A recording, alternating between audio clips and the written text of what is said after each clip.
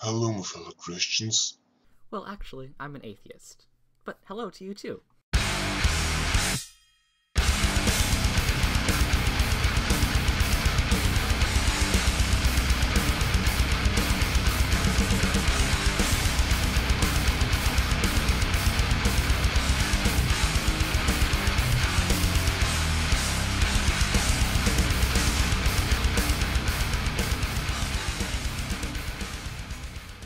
Hello everyone, your friendly neighborhood atheist here. The music you just heard is by Torture Division, an awesome old-school death metal band who release all their material for free under a Creative Commons license. You can download all of their albums for free at their website, linked below. Today I am responding to a video from a YouTuber called TheBitterEnd, entitled God is Real, Atheists Are Wrong. The original video is linked below as well. Unfortunately, I have to see that these militant atheists, they are becoming more and more day by day, especially here on YouTube. And I think it's time that we as believers, we as Christians, should stand up and tell them, show them that they ain't right. You know, I think that sounds like a fine idea. After all, it's very easy to show an atheist that he's not right. All you have to do is show him that a God exists. These atheists, they always say that they don't hate God. I don't.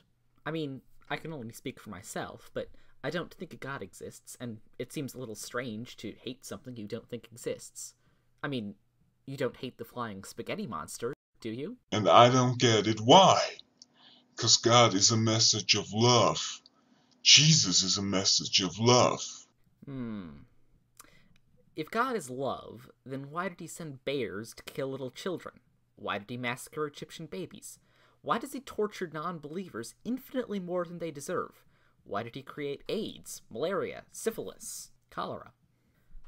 But if you take a closer look at the postings they make, the videos they upload,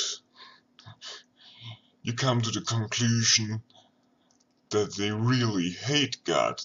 Now, I can see how you could think that. I really can.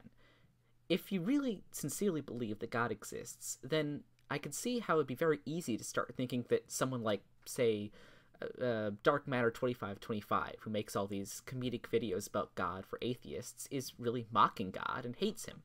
But he doesn't. It would be like it making a comedy video about Santa Claus and a little kid watching it and thinking that you hate Santa Claus.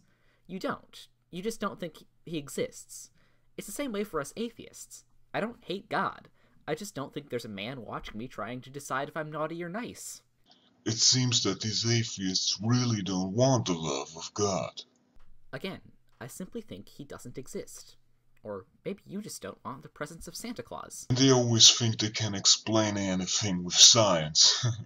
Yeah, they wish they could. But that's not the truth. Correct. Science does not explain everything.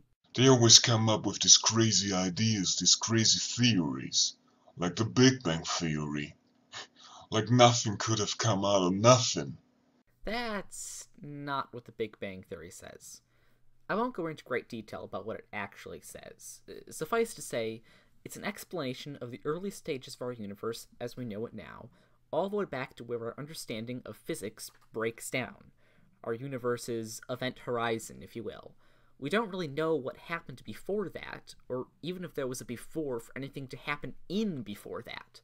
Some scientists have come up with some interesting ideas, but nothing is really known yet.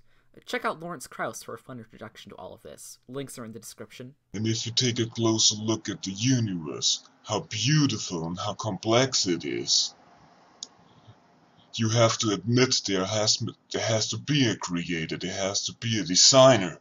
That's a non sequitur. It doesn't follow. I mean, snowflakes are beautiful and complex, but that doesn't in itself imply that they must be designed. Or this other crazy theory, one of the favorite ones, the evolution theory. Like we humans, we are not coming from monkeys. No, we're not. We share a common ancestor with monkeys. They always say, but look at bacteria, there you can see evolution. They're changing all the time. And yes, they do, of course. But we've never seen that one species turns into another species. Yes, in fact we have. Ensatina salamanders in America and greenish warblers in China are two great examples of what are known as ring species. That is, when two groups of one species are isolated from one another for a certain period of time, and then their descendants meet back up and they can no longer interbreed, thus constituting different species. There are a couple of links below about speciation if you want to learn more about this kind of thing. But their theory, the evolution theory, like the name already says, it's just a theory. In science, a theory is the highest level of an explanatory hypothesis.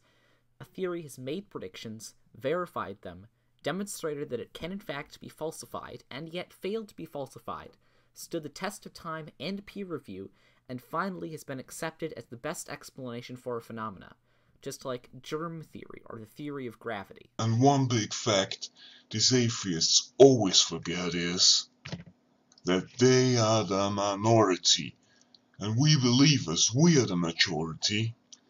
Over 90% of the world's population does believe in a god. Actually, it's closer to 80%, but close enough. And atheists have to admit that they are the minority, and we as the majority, I do. we won't let a minority tell us what we have to do or what we have to believe. That's a good idea. But then again, I don't think a minority should be told what to do or what to believe by a majority. I mean, I'm white, and I'm in a majority, at least in America. So should the white majority have the right to tell a black minority that they have to work for us without pay for their whole lives? I'd say that'd be pretty messed up. So I really think it's time that we believers should unite and stand up and fight these atheists. Of course not with violence, but with words and reason. If you'd like to convince atheists like me that God exists, then I am all for that. Please do. So, let's hear it. What is your evidence for God? Well, that's it already for my first video. That's it. Oh. That's too bad. Well, it is just your first video. If you'd ever like to give me some evidence for why I should believe in God, I'd be more than happy to consider changing my views. So, I look forward to talking to you in the future. This has been your friendly neighborhood atheist, and until next time, best wishes. Goodbye.